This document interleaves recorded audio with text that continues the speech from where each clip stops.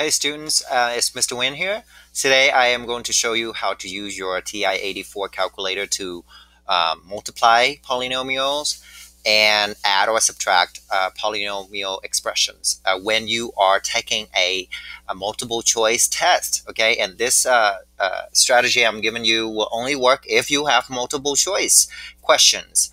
Otherwise, this will not work. Okay, so anyway, you need TI-84 calculator or 83 will work also. What you're going to do is, so what is the question asking? It's asking you to multiply 5a plus 6 by itself. That's what the square means, right? But you don't have to know that. You can just type this original expression. And what we're going to do is we're going to check the answer and see which one matches the original expression, right? So we're going to first go to y1 or y equals. And we're going to, in y1, we're going to type in the given problem, okay? Let's keep going away. So I'm going to type in parentheses 5. Okay, if they give you if they give you any kind of variable at all, that's going to be x, okay? Because your calculator will only take x. So change all the variables to x, okay? So it's 5x plus 6, and then squared, okay? You don't have to know what it means if you don't remember it. The square means multiply by itself, but we don't have to type that. The square is a lot faster to type, right? Now in y2, y2 is the one I'm using to test these answer choices. So I'm going to test a first, okay? I'm going to test a. 25x squared plus 36, okay? Now, why does this work? Well, it works because if they happen to be the same expression, then I can look at the tables. The tables would have the exact same value for y1 and y2. And that's exactly the trick that I'm showing you here. Second, graph to give you a table. And look at y1 and y2. Obviously, they are different values, right? They're not the same values. So our conclusion is choice A is different than the given problem. So choice A is not the answer. Okay, so we go back to y equals. We're going to clear out y2. And we're going to test B. Well, I have a feeling B is going to be wrong also because choice A and choice B are very similar, except one is plus 36 and one is minus 36. So you can make that judgment for yourself, or if you have time, which you should, you have plenty of time on the STAAR test. You have like 4 hours.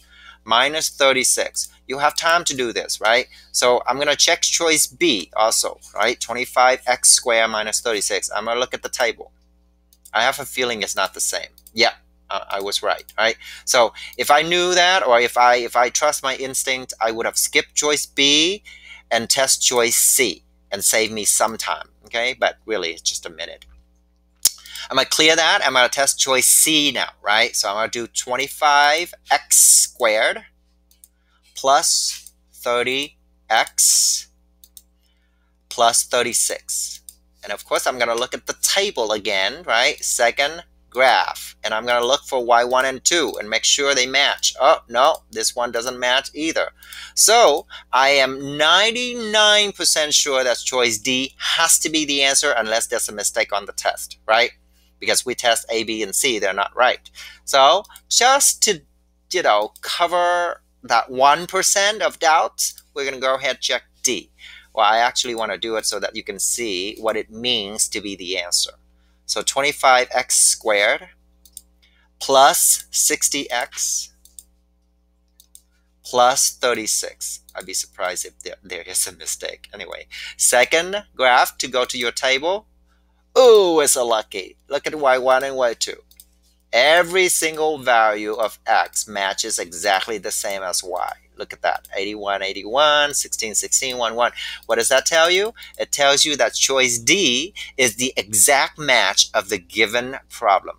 So choice D must be the correct answer. That's how you do it.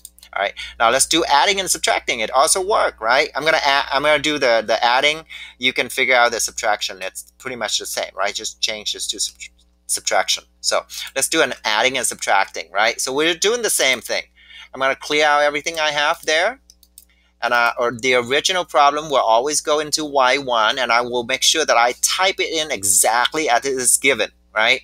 So parentheses, and then 3x squared minus 5x minus 6. Close parentheses. Make sure you put a plus sign there. Plus, and then parentheses again. 5x squared plus 4x plus 4. All right. Now, of course, if you know how to add these, I wouldn't use a calculator, right? This tutorial is for students who forgot how to combine like terms and how to do all the adding and subtracting, or when the expression is way too messy to deal with, right? So this is a hack, okay? This is a hack to get you to pass the test. So there is no conceptual understanding here that you need, okay? So take it or leave it, but I'm telling you as what it is, okay? All right, y2, I am going to test each of these answer choices until I find the right one. So I'm going to test A first. So 8x squared plus x minus 2. So obviously, if you know how to do this, this video is useless to you, okay? This video is only useful for people who are either don't know how to combine like terms or add, subtract polynomials, or for people who are lazy because their polynomials are too messy and too long.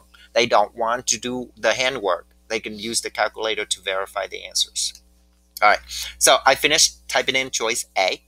I'm going to look at the table, second graph, and look at y1 and 2. Obviously, they're different, so choice A is wrong. I'm going to clear that, clear y2, right? And you'll get faster as you do this, okay? 2x squared, I'm testing B now. 2x squared minus x, oops, minus just 1x, okay? Minus 2, okay? Go to your table. y1 and y2, are they the same? Nope, they're not. So clear y2. Notice I don't clear my original problem, okay? Now test C. C is going to be 8x squared minus x minus 2. Minus x minus 2. Second table. Oh, look. 397, 397, 291, 291, 203. What does that tell you? It tells you that C is the answer. I just tested C, right? 8x squared minus x minus 2. C is the answer. That's how you do it, guys, okay? I hope that this is helpful for you when you are taking your STAAR test, to help you feel more confident so you can pass this test, okay? And the conceptual understanding might come later, okay? And I think when you get to a higher math class, this will be no problem for you, okay? But this little hack is just to help you get through the test.